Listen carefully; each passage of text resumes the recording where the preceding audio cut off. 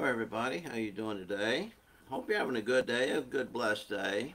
And just realize today, since you were privileged to wake up this morning, you have the opportunity to do something for God. And one thing you can do is get people to focus on Jesus and pay attention to Him. So that's going to be the title of our lesson today. Let's focus on Jesus. You know, in Hebrews 12:2, it partially reads, "Let us run the race with endurance, keeping our eyes on Jesus, the author and perfecter of faith."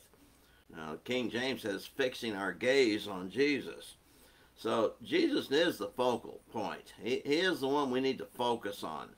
Jesus is the focal point of the Bible. I mean, everything about the Bible is focused on Jesus. And so this is a lesson I think we all need. And there's something here that we can all relate to in one way or another. And there are a lot of distractions in our lives, and it seems they multiply daily. And all of those distractions can and do take our focus off of our Lord. So you remember what happened when Peter was walking on the water. He took his eyes off of Jesus and looked upon the waves and billows of the sea, and yes, he began to sink. And he cried out to the Lord, "Save me." Now, most people have the wrong focus. It is quite obvious that most people in this world do not focus on Jesus or what he taught. And many of us, we get concerned about prices going up while paychecks seem to be going down. In fact, hundreds of people have lost their jobs and are looking to replace them. And some just get upset when their favorite show is canceled. And all these problems take attention away from the Lord Jesus. See, if there's any hope, it is found in Jesus. If there's any truth, yes, it is found in Jesus. If there's any life, it is found in Jesus. He is the life. If there's any way to God, it is through Jesus.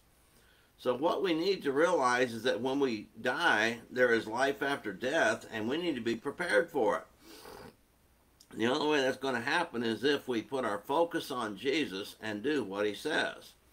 So we need to adjust our focus sometimes to get it back on Jesus if we've lost that, or if we've never had it there, to start paying attention to who and what Jesus is. So we need to focus on Jesus. You know, in some ways, even many ways, we have lost our focus by the things we do every week, every day. I mean, we get sidetracked, and we go along, and we might wake up thinking, well, I'm going to spend a few hours doing this or that for the Lord. Then all of a sudden, you walk into the kitchen, well, dishes need to be done, breakfast needs to be cooked, things like that. I mean, and sometimes we're heard saying that we need to go to church. Yeah, I mean, on Sunday, we need to go to church. Well, and we each mean something when we say such, but probably most of the meanings are scriptural and right with God when we say that. But there's sometimes we're not focused on the right things. And we get sidetracked and oh man, I got to go to church. And we do that. But our problem is we're not focused on church. We're not focused on Jesus. We're focused in our own ways, and then we have to work it into our busy schedule. And so that's kind of looking at things from the wrong perspective. See, we're told we need to examine ourselves to see if we are right with God and Jesus. 2 Corinthians 13:5, he asks the question, do you not know that Christ is in you? I mean, the same question can be asked today of all of our members. Rather than just go to church, we need to go to Jesus. And our focus should be to share fellowship with him. So we don't just partake of the Lord's Supper. We need to commune with Jesus. I mean, it is easy to get caught up in a routine. We realize that. You do the same thing over and over, you do it without thinking. And that's a problem that a lot of us have. And so probably for many people, they may be partaking of the Lord's Supper, but they don't really reflect upon Jesus and what he did. They just do their little pinch and sip and feel they've done what God wants them to do, and they're happy with it. So there's a reason Jesus died on the cross. And we need to focus on that reason. It was for our salvation. And we don't need just to sing songs because, well, the song leader announced the song number and now we all sing.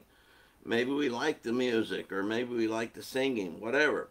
We need to praise God for our Lord and Savior, Jesus Christ.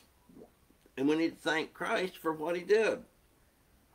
We glorify God in our singing. We magnify our Lord in our singing. And so we're putting effort into singing our best, whether we have decent voices or not. And that's what God wants. God doesn't listen to human voices. God listens to the human heart. And so we are to sing with the understanding of what we sing. And sometimes we let the rhythm of the music or the notes distract us from the message that is taught in the song. So it is possible to sing a song like Love One Another and not really mean it. I mean, we've sung that song so many times, we know the words by heart, so we can be thinking about the roast in the oven or the ball game coming up or the vacation we have planned, and even though we're physically singing the song Love One Another, I mean, our mind is somewhere else. And we can get distracted that way. So we need to know what we sing and to whom we are singing it. You know, some songs are sung to God. Some offer glory to Jesus. And a lot of songs are just there to encourage one another. Some songs actually teach lessons that people need to hear and understand. So it is evident from what we just said that we can attend the worship of God and miss the blessings that we should receive if we fail to focus on Jesus, if we fail to focus on God and what they did for us. So we need to attend the assembly. That's true. And we're told why we need to do that. But we also need to pay attention to everything we are doing in the assembly. We need to be involved in it. Like I say, it's so easy to get caught up in the same routine you do week after week that your mind is elsewhere while you are physically there singing songs, listening to prayers, and listening to the sermon. Your mind is somewhere else. So we need to get our focus back on where it needs to be. All right. When we focus on Jesus, it means that we will be serving other people. You know, that's hard to believe because, well, Jesus was a servant. Because he commands it. Jesus said serve others. And because we should want to. And that's why Jesus did. The Apostle Paul wrote to the church at Galatia, "For you were called to freedom, brothers, only do not use your freedom as an opportunity for the flesh, but through love serve one another." And so Galatians 5:13 tells us that. Our job, our duty as Christians, our goal and responsibility as Christians is to be servants to others. I mean, to focus on Jesus means we will work harder to assist others in various ways. We can encourage them. We can assist them financially if the need is there. We can be there when they are downtrodden, sorrowful, sad, despondent, depressed, or any other problem people face each and every day. We've just got to be there for each other, because without each other, we're probably not going to make it. So that's why the church is so important. The local church is so important because we need each other. And one of the best things that we can do for others is to teach them about Jesus and encourage them to be faithful to Jesus. Remember, it is said in Acts that Philip preached to Jesus. And so that is what we need to learn to do. Preach Jesus. And they will ask what they need to do to be saved. And that is the formula used in Scripture. And that's the right thing to do. See, Jesus came to the earth to serve, even as the Son of Man came not to be served, but to serve and to give his life as a ransom for many. We read that in Matthew 20, verse 28. And we are to be like him and serve other people. More than any other factor, our judgment will be based on how we treat others. So learn to be a servant like Jesus. And when you're serving others and helping others in any way that you can, you're fulfilling the law of Christ, because and as long as you do it with love, you're fulfilling the law of Christ. And there are several passages that relate to the lesson given to the disciples about who is the greatest in the kingdom. You know, Matthew 18 and Luke 22 record that story. They were kind of arguing and bickering, who's greater, who's greater. Jesus made it clear that those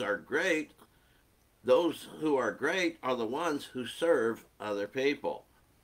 And so it was the focus of Jesus to serve other people, and that should be our focus also. He came to serve, not to be served. You know, self-serving people will just go so far in this world. I mean, selfishness is an eradicator of kindness and a positive attitude. Selfish people want others to serve them. And I really believe that Jesus warns us not to serve that kind of person. And like the apostles, we need to chastise and warn them of their problem. See, when we find people who are serving other people, we will find people who are kind and content. We will find people who have captured the true essence that belongs to Christ. You know, 1 Peter 2 tells us Christ is our perfect example, not only in living and suffering and dying, and then, of course, serving. And we're told to be like him. And so that's what we do. For the Christian, their whole life needs to be one that is totally, entirely focused on Jesus. You know, focused on who he is and what he is.